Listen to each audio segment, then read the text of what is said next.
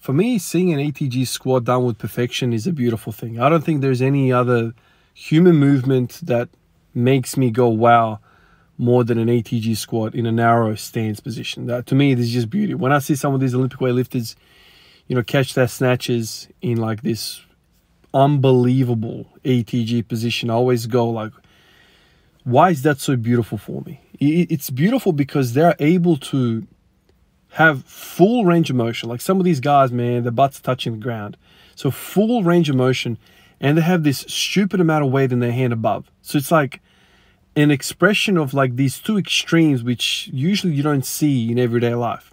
You know, very, very strong people mixed with very, very flexible, mobile people. Those two things, it's like having a race car, you know, a track car that's comfortable. It's like you don't get these two things mixed ever. But that's what Olympic weightlifting is. You have this like range of motion, strength, and obviously there's other qualities like speed as well and technique. But these two things for me are like the most beautiful thing, and kind of what drew me into trying to ATG squat, trying to get stronger in these end ranges. So I'm quite comfortable, you know, getting an ATG position in a kind of narrow, you know, even closer than shoulder width kind of position. For me, that's kind of the comfort. And I don't think it's been a comfort for me because I was born that way. It's just because I idolized some of these guys which, you know, did the narrow stance really well. And so I try to emulate them, and here I am, freaking 8 years later, trying to do that. But it does have a toll on my body. You know, I'll be frank with you. When I do ATG, you know, heaps of volume in that narrow stance, for whatever reason, you know, my body is kind of developed these spot fires over the years. And, you know, right hip pain is something that I've said a billion times to you guys. And, you know, it keeps coming back whenever I dump in a lot of volume, you know, a lot of high bar ATG squat volume. But whenever I've done wide stance squats, basically to parallel, it's almost like my hips are unwinding themselves. It's almost like I'm going from that really tight position, which calls for that narrow stance squat. I feel like I'm unwinding. It's almost like I'm stretching out my hips.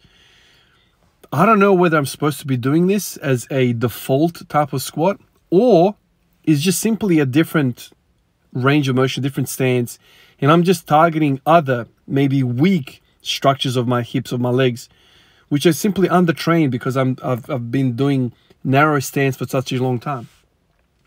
Today I decided, okay, let's do this wide stance squat. I've been doing it a little while now.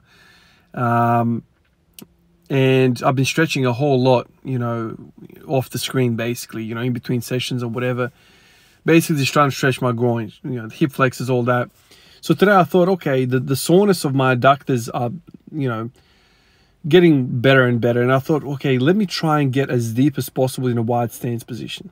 And so that's what I did today. I tried to get as low as I could in some of these sets, really stretching that whole groin, adductor, hip flexor region. And my God, does it feel good to me. Just feels like I'm hitting the nail on the head when it comes to what my body needs right now. You know, I'm a narrow stance ATG squatter.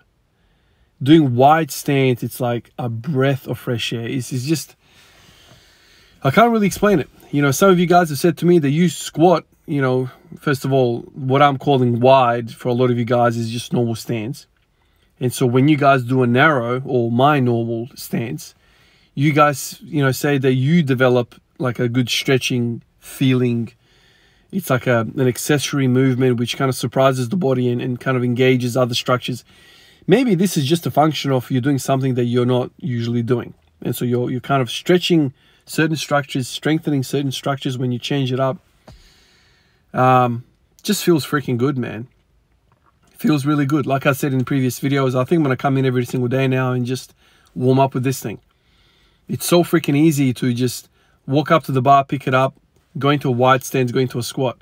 There's like no requirement. It's so easy for me. However, it's easy for me to get it a parallel. But going beyond, I feel like there's all sorts of forces happening in the hips.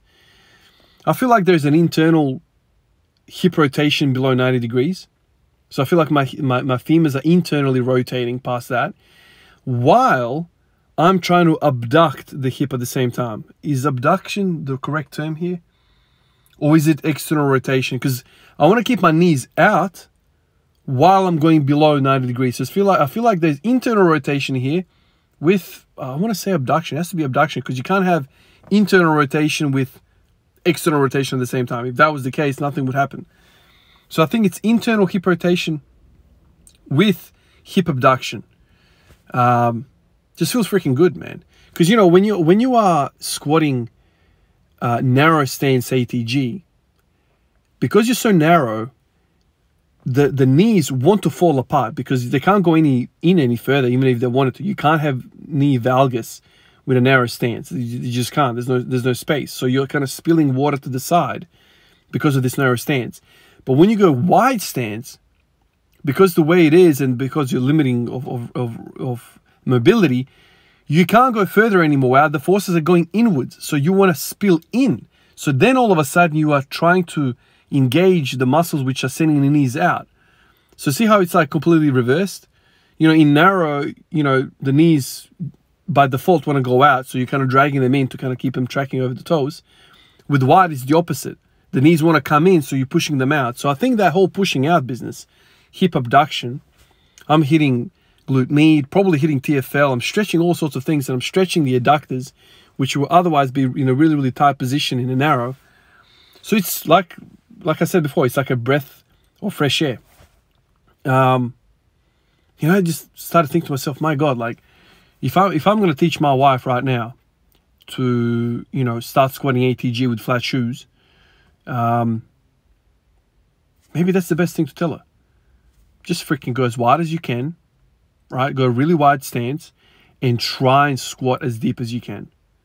Because with the wide stance, you're not going to be hitting any limitations with the dorsiflexion because you are, I don't know what the terminology is, but you're basically borrowing, or let's say you are reducing the length of your femur by going sideways, right? Because you are going wider stance, your femur is almost like getting deleted. If you're looking for somebody from the profile, from the side view, and they are squatting in a very, very narrow position, very narrow stance, and you're watching from the side, they look like they have really long femurs, right? And all of a sudden there's a lot of leaning forward. But if that same person just widens the hell out of their stance and you're still watching them from the side, all of a sudden they look from the side like they have much smaller femurs.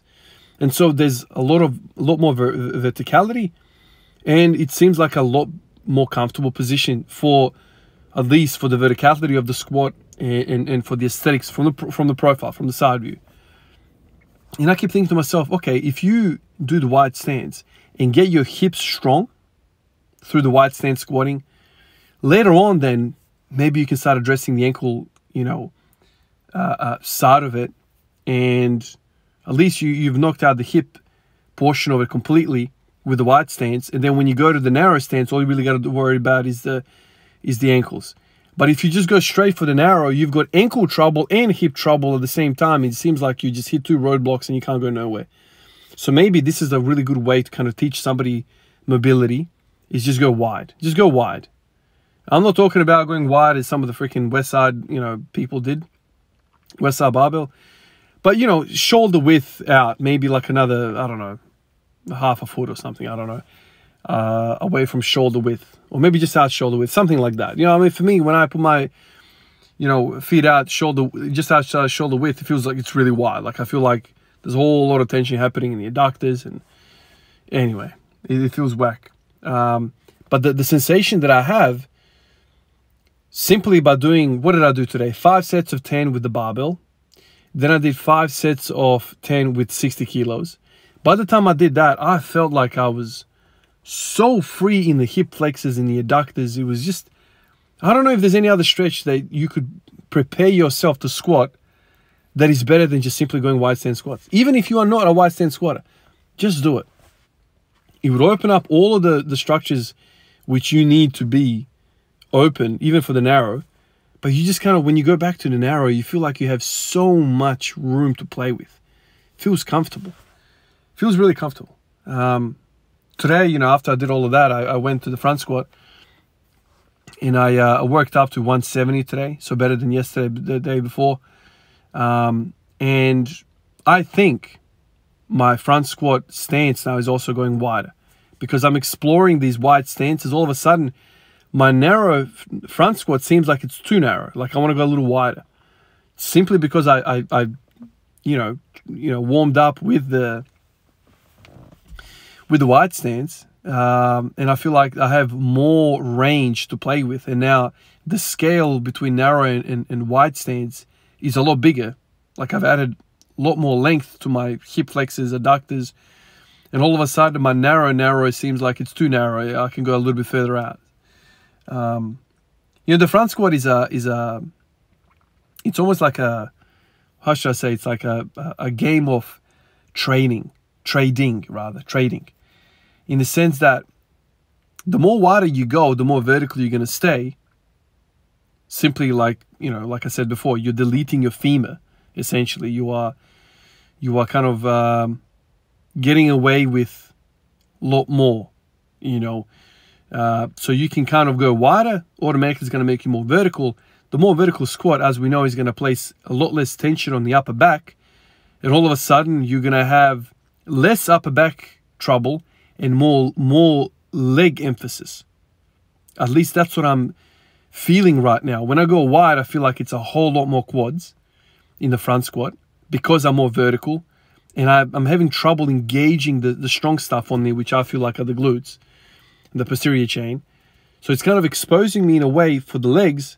However, I'm having an easier time with the upper body. So it's kind of like, pick your poison. What do you want to use? Do you want to use your quads, or do you want to use your upper back and glutes? I think I have strength in the wide stance position. I just don't have, I don't know if the word is stability.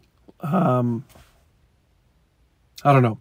I'm going to go back now, and now I've kind of reminded myself. I'm going to go back and look at the 182.5 kilo front squat that I did and the few 180s that I did, and I'm going to see what sort of stance I used then. I feel like it was really, really narrow. It must have been really, really narrow. But if I can, this is the thing, if I want to squat 190, 200 front squat, there's going to become a time where I'm not going to have enough upper back strength to hold that much weight. So, it's probably my best interest to trade some of that, leaning forward business, and employ more quads just to stay up more vertical, man. Something to think about, because, essentially what we're dealing with here is a bunch of forces, and some forces are double the tax than others. The front squat has to be vertical. If you're not vertical, then you're fighting a battle which you don't need to fight. Like the upper back does not need to be freaking copping it that sweetly, man. Like you should be more vertical and go up straight up and down. And if I could do that narrow, I freaking would, but I can't. Anyway, wide stance squats, man. Try it. Try it ATG. Obviously, don't use a lot of weight. The last thing you want to do is freaking pop a hip out. I'm not sure if wide stance ATG squats are healthy for the hip joint or not, but right now it's a really nice stretch with lightweight. Try it out. Try it out and see when you go back to the normal squatting stance, it just bloody feels better. At least to me it does. All right, guys. Appreciate all of you guys, and I'll catch you in the next one. Peace out.